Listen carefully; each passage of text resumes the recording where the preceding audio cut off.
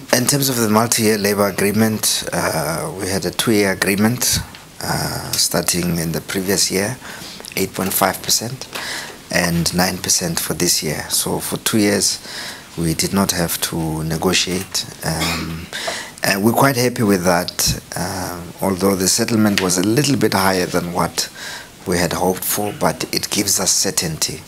We at least know what to work with, what we're working with. So we will try and negotiate another multi-year agreement. The Ngqura situation, there we had from around the beginning of April a few members that belong to NUMSA that were out on strike.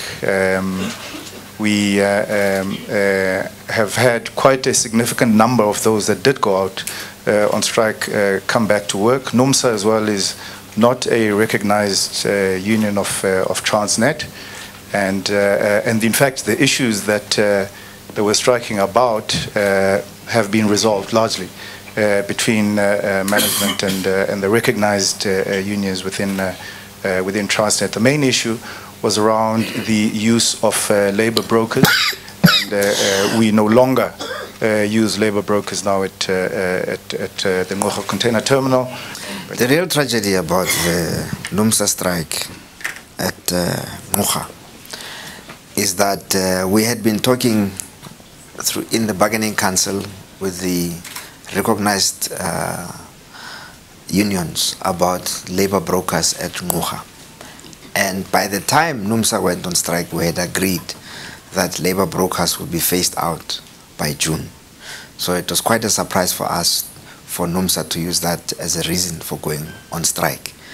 The effect of that is that NUMSA took out employees, permanent employees, as well as casual workers that had come through the labor brokers on strike.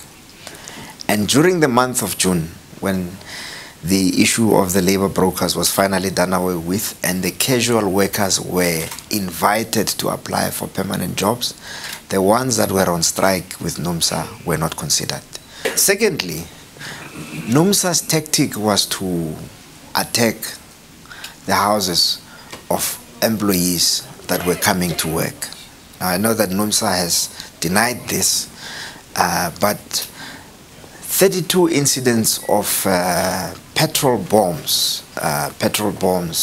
being thrown at the houses and cars of our employees were reported. So we've had 32 incidents. We have a court order against NUMSA